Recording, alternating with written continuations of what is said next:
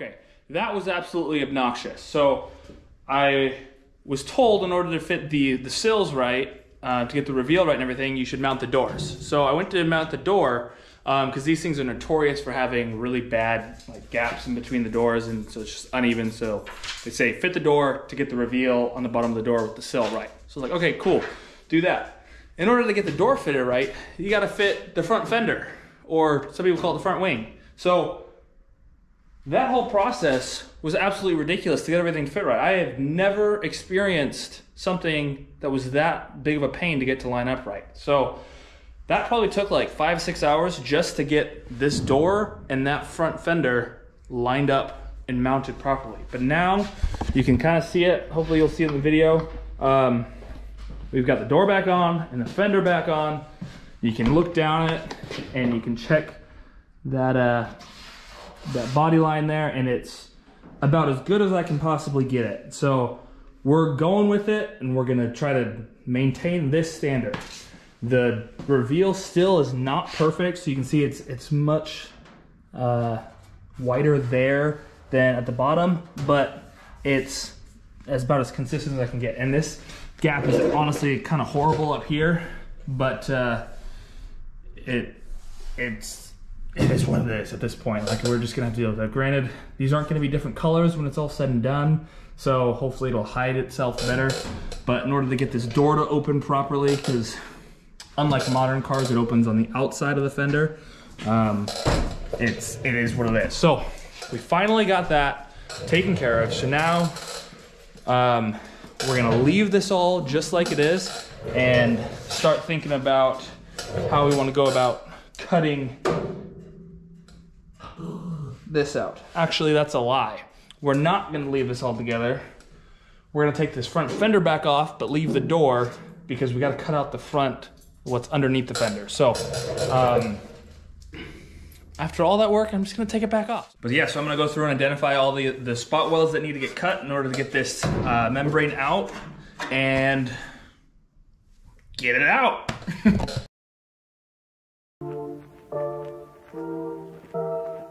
So, blew through it completely, all three. I think there's 3 layers of sheet metal here.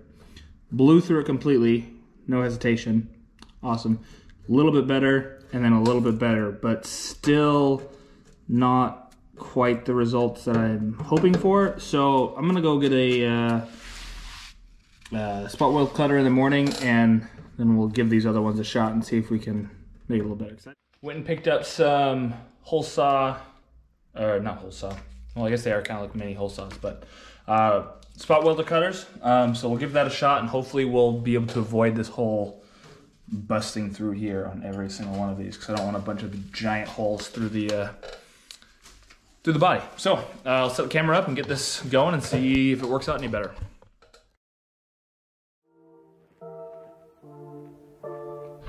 So I've determined that I do not like the spot weld cutter as much as the normal drill bit. At first, when I used the drill bit, I just blew right through the sheet metal and put a big hole, and didn't like that. Did that a few times with the spot welder as well. Now that I'm back over on this side, I went with the drill bit again, and I don't know how well you can see, but I've kind of figured out how I like to do it. I'm sure there's a better way.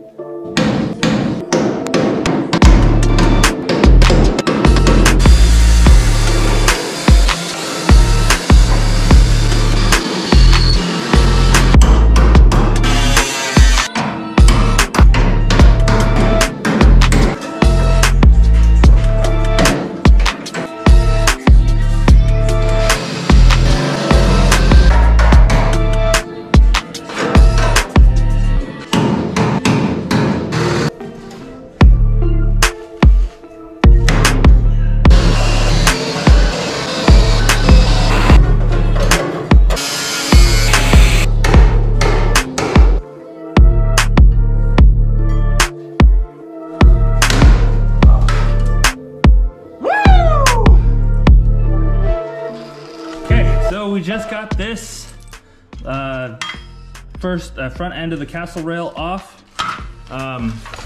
This is what it looks like underneath. So obviously this will have to be replaced because that's bad and rusted out and crap. and same with right in here. But I think we're gonna be able to get away with cleaning this up in here and just painting it and calling it good.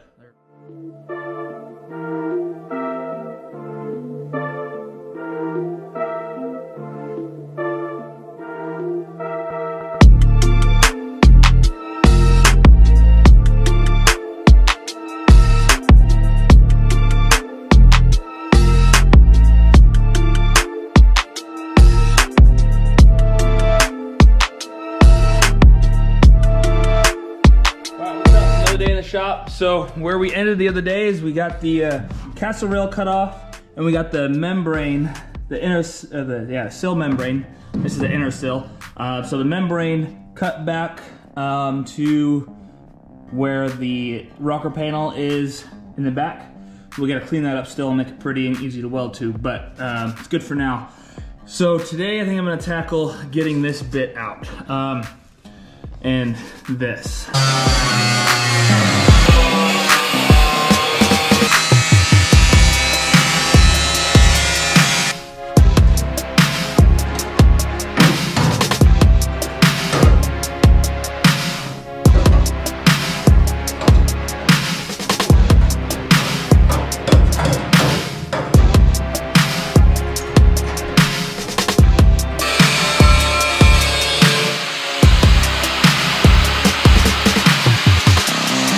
Got it all pretty much cleaned up around the hole. The lighting's pretty bad, so hopefully you can kind of see what this is. Got a little bit of the floor pan cut out, and that's what we're gonna replace first. We're gonna replace this, and then we're gonna replace this part of the inner sill. It goes right there. I'm kind of nervous because this is the first real welding on the car, and this is the first time I've replaced a piece of floor pan in any car. So we'll see how it goes.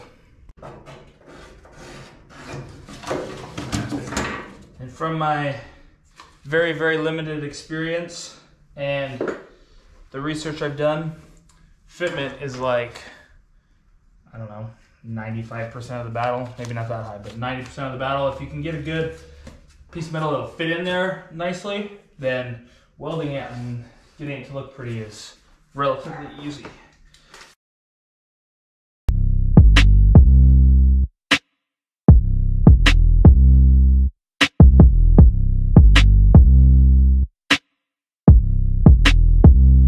So here's what looks like from underneath. So you can see there's definitely some gaps. I didn't do the best job, but for a first attempt at ever doing this, I'm happy with it. I can fairly confident I'll be able to fill those in with weld without making it too awful. And regardless, this is gonna get like an undercoating bed liner style thing on it anyway. So you're not gonna be able to really see it, but I'm still wanting to practice as if you can. So yeah, we'll get welding and see what we can get it to look like.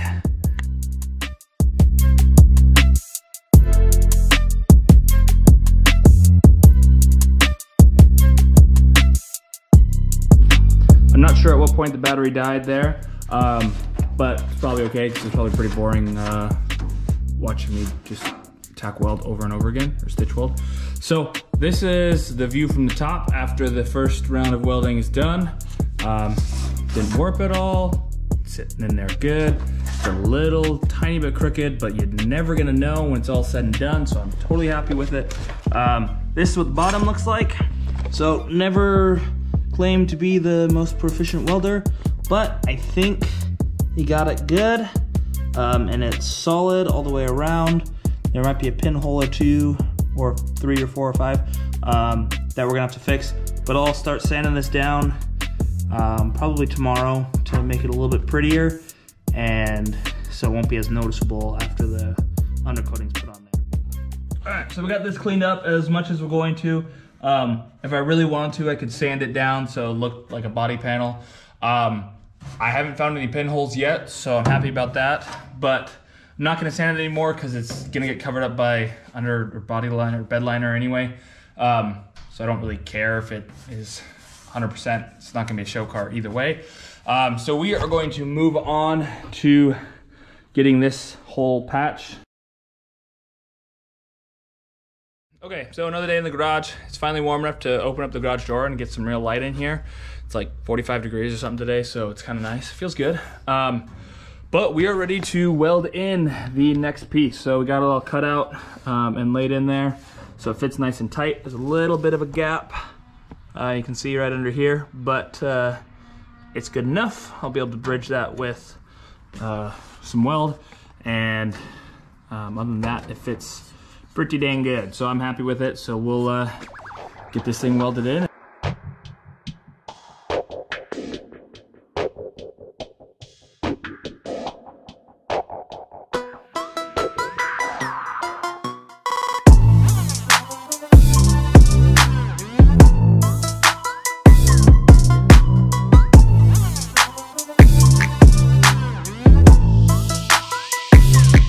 So there it is.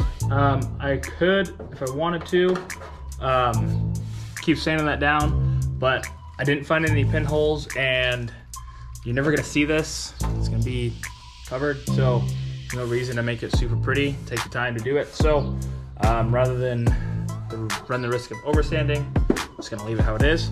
I don't see any pinholes. I'm honestly surprised, but happy about it. So we're good. So we can move on.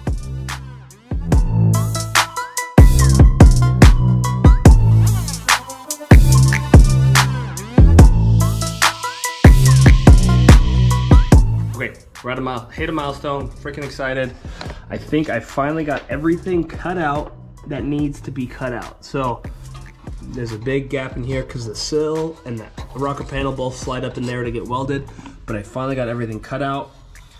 I went a lot further than I was wanting to. Originally, when I got the car, it was cut off to here. I didn't want to leave this rust undone, and so I figured, let's just do it. And I had a little patch of rust in the fender right here, so it just worked out to cut it all out at the same time and do it. So that is cut out. I can start cleaning this up so it's better to weld, patch some of these holes, and then get that front castle rail on, and then start doing the membrane and the outer rocker panel, and then finish up with, I went and bought a patch panel for the fender right here. But yeah, so we're making progress. Freaking excited, so we'll keep pushing.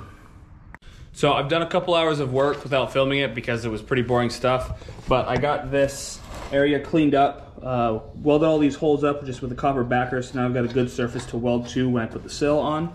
Did the same thing back here. It's not very pretty, but it'll work.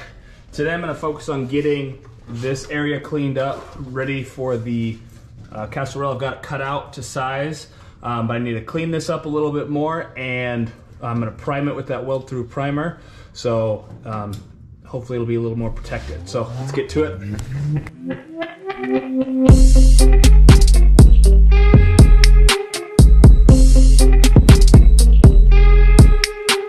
We're now ready to start welding this thing on.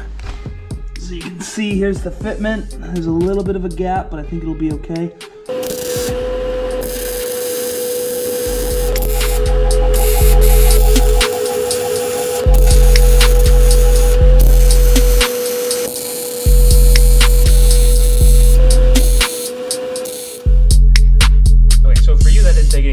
But I've spent a ton of time off camera trying to get this whole area prepped and ready to be welded to, as well as fitting and cutting and refitting and making sure this whole assembly goes on nicely, and then, you know, cleaning it up and doing weld through primer on inside and outside, just in case it'll get re-sprayed eventually. So we're gonna do one last fit check, make sure everything lines up how we want, and then we'll take the outer sill off, the rocker panel off, weld the membrane in a few different places, then put it all back up, and then start plug welding every single one of these holes. So it's gonna be quite the task, so I'm gonna do a time lapse to speed it up a little bit, but then finally have one side done. I'm pretty excited about this, so let's get to it.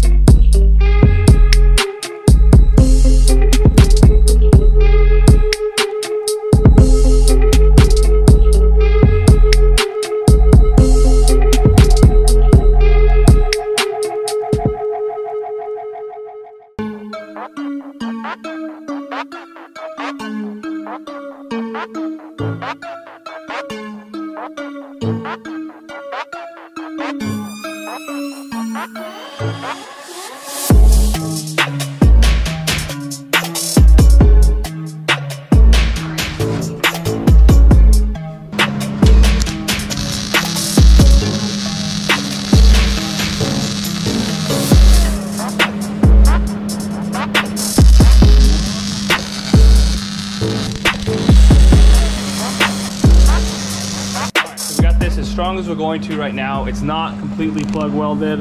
There's definitely still some holes that need to be filled, but we are going to wait till it's back up on the rotisserie so it's a lot easier and I'm not hunched over on the ground here. It's plenty strong for what it is.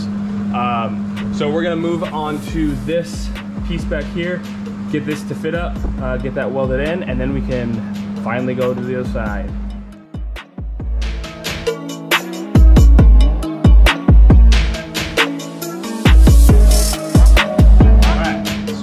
Finally ready to put on this last piece and finish up this side. It was right there. Can I tell you how excited I am to be finishing one side? Obviously it's still not finished because it's still got to plug weld some of these holes, but that's going to happen when it's up back on the rotisserie because it's plenty strong how it is. So let's get this thing up in here and let's finish this sucker off.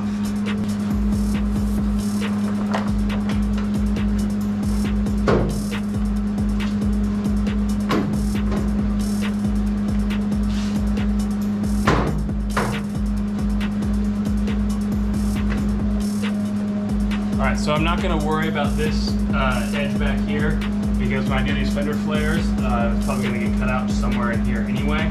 So I'm just going to do a couple plug welds here, some tack welding there, and then along here, and a couple plug welds on the bottom.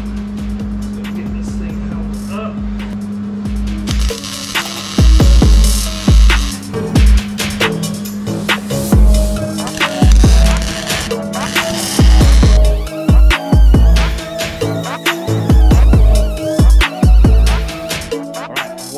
Officially done and I am freaking excited. So this patch here isn't perfect. The gap is not bad.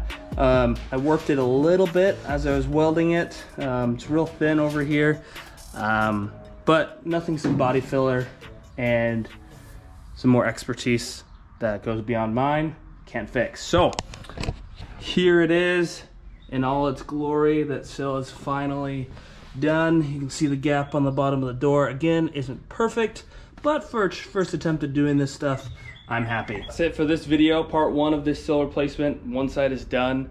Hopefully the next side will go a little bit quicker because I know what I'm doing. So stay tuned for more. Thanks for watching.